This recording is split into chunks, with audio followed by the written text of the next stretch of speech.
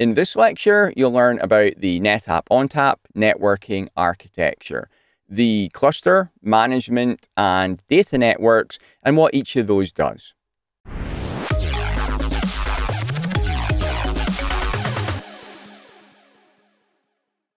In the diagram here, you can see that I've got controller 1 on the left and I've got controller 2 on the right. Okay, so this is not a chassis with two controllers in it. Controller 1 and controller 2 separate here. And you can see that each of the controllers is connected to the cluster, the management, and the data network. And there's also a high availability connection between those two nodes. So let's go into some more detail about what each of the networks does. First up, we have got the cluster network, also known as the cluster interconnect. Cluster network is used for internal system communications between nodes in the cluster. So the cluster interconnect, it's for node-to-node internal traffic only. So the kind of traffic that would be, well, for example, when system information changes, this is replicated between all nodes over the cluster network. So if you go and make an administrative change as the administrator on the cluster, that will be replicated to all nodes and they will all know about it. Also, some runtime information about operations that are occurring in the cluster, that will be replicated between the nodes, again, over the cluster interconnect. Also, if an external client connection, a user comes in to access some data on the cluster, if that incoming connection terminates on node 1, for example, that it's going to read or write data which is stored on disks which are owned by node 2, then that data is going to be transferred, fetched over the cluster network. And the cluster network uses IP over Ethernet. Next network we have is the management network. And this is used for administration of the cluster. So that could be SSH, secure shell traffic when using the command line, or HTTPS traffic when using the system manager GUI, or any other GUI that you're using to manage the cluster. So whenever you as an administrator are working, making changes, or setting up the cluster, you're coming in over the management network. And of course, because you're doing this from your PC, that's going to be using IP over Ethernet as well, the same as the cluster network. And the last network type we have is the data network.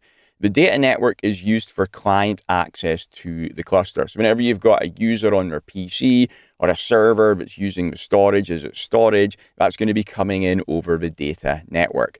That could be the NAS protocols, SMB or NFS, or a SAN protocol, fiber channel, iSCSI, FCOE, or NVMe OF. The physical infrastructure will be Ethernet or fiber, depending on the client protocol being used. For example, if it's SMB, it's going to be over Ethernet. If it's fiber channel, it's going to be over fiber. Now, while I'm doing this lecture, I'm giving you a high-level overview here because we're in the early architecture section. Don't worry about more complicated things right now, like can my interfaces be bonded together, or what if I've got two different departments and I want them to come in on separate network connections. Those are all possible, and I'll be covering them in detail when we get to the networking section. But for now, early in the course, we're just doing a high-level overview of the networking at this point. Data protection traffic, which is where data is replicated to another separate cluster for backup or disaster recovery, also goes over the data network. And if hybrid cloud is being used for storage or data protection, so if you've got a private or a public cloud provider and you're replicating data to and from there, that traffic will also go over the data network. Data protection and hybrid cloud traffic can use the same physical ports as your NAS and SAN clients are using, or you can split that out into separate dedicated physical ports. Okay, next one we have is high availability, and this isn't classed as a network type, but it's still a network connection. All current FAS and AFF models are sold as HA paired controllers in the same chassis. We'll be getting into a lot more detail on that in the next section. There's an HA connection inside the chassis which carries HA keep alives and NVRAM mirroring between those two controllers. So if one of the controllers fails, it will stop sending keep alives over the HA connection to the other controller in the chassis, and then that other controller will know that it has to take over the failed controller's storage. We'll talk about NVRAM mirroring again in a different section when we start talking about Waffle.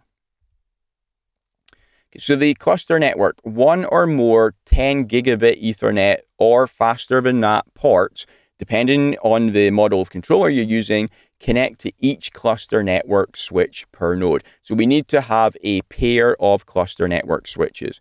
So for our example here, you can see we've got controller 1 and controller 2 are an HA pair. Controller 3 and controller 4 are also an HA pair. I've got a 4-node cluster here.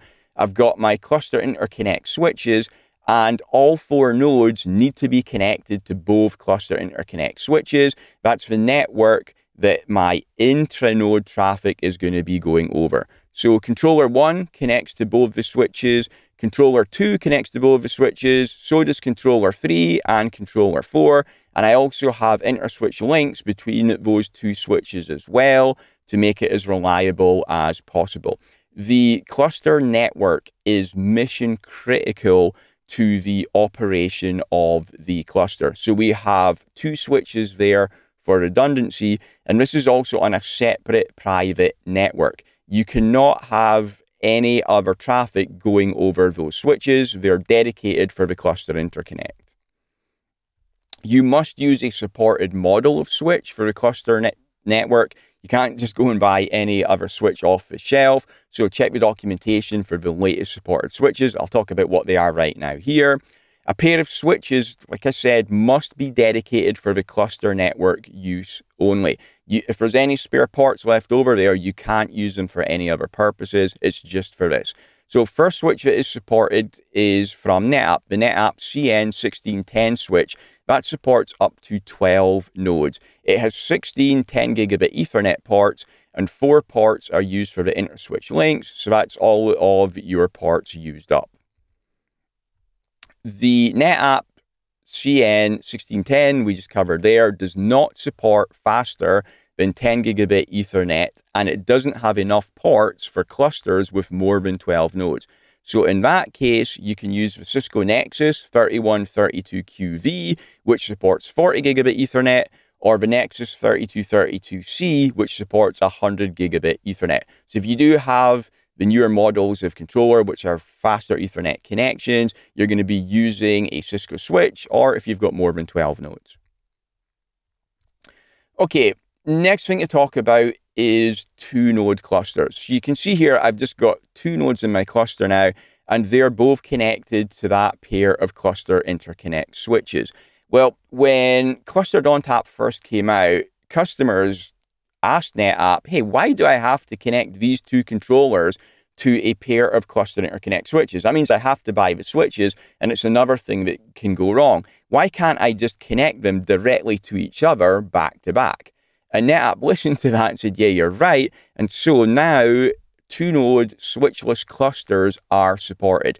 So you can see in the diagram here, I've got a chassis with 2 controllers in it, a controller at the top and a controller at the bottom. And if you do have just 2 nodes in your cluster, you don't need to have those external switches. You can connect the 2 controllers directly back to back. Now, this is different than the HA connection, which is internal in the chassis. With a switchless 2-node cluster, you do need to physically cable them together. So it is going to use ports on the back of your controllers, and you do have to cable them. We can also have single-node clusters. So ONTAP can be run as a single-node cluster for non-mission critical workloads. If you've got a single-node cluster, it does not need a cluster network connection. Obviously, there's not another node for it to connect to, and you don't need to put in the cluster interconnect switches. Okay, so that was a cluster network. Next up, we have the management network used for your incoming management connections to the cluster. With the management network, that is needed to make changes to the cluster. But if the management network goes down, it doesn't mean that the cluster is down. Clients can still access their data on the cluster because they're coming in over the data network. So because of that, it is supported that you can just put in a single switch for the management network. That is unlike the cluster network and the data network. With the management network, that uses port E0M for management on each controller. So you can use a single switch for the management network, and then if it goes down and you can't make any changes. So because of that, NetApp do recommend that you do put in dual redundant switches. So that's going to use, again, the management port E0M, and it's also going to require a spare 1 gigabit Ethernet or faster port on the back of your controller, because it needs 2 ports now to connect to the 2 different switches. You don't need faster than 1 gigabit Ethernet because it's just management traffic. It doesn't take up a lot of bandwidth.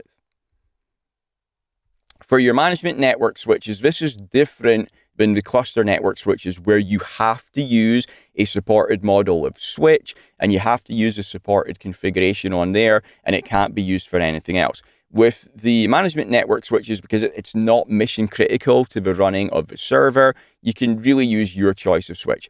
NetApp do have a switch which is suitable for this. That is the CN1601. That can again be used for up to 12 node clusters. It's got 16 1 gigabit Ethernet ports. If you have more than 12 nodes, or if you want to use a different model of switch, then an entry-level switch from Cisco would be suitable. Next up is the data network, and this is where our incoming client connections for our SAN and NAS protocols are coming in.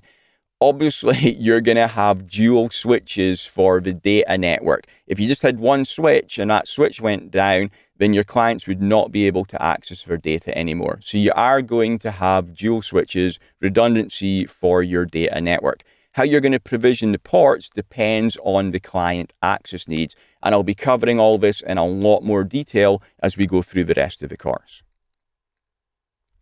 It is allowed to have shared data and management network switches. So rather than having separate physical switches for the data and the management network, you can use shared switches for that. If you're going to do that, you're going to want the data and the management traffic to be segregated from each other. So you would configure separate VLANs on your switch. If you don't know about VLANs yet, don't worry, I'll be covering that when we get into the networking section. Thanks for watching. If you want to get hands-on practice with NetApp storage, you can download my free How to Build a NetApp Lab for Free ebook. It's got full step-by-step instructions on how to build a complete NetApp lab, and best of all, you can run it all for free on your laptop. And if you want to get my complete NetApp course, which covers everything you need to know about NetApp storage, you can check out the other video that you can see here too. Thanks.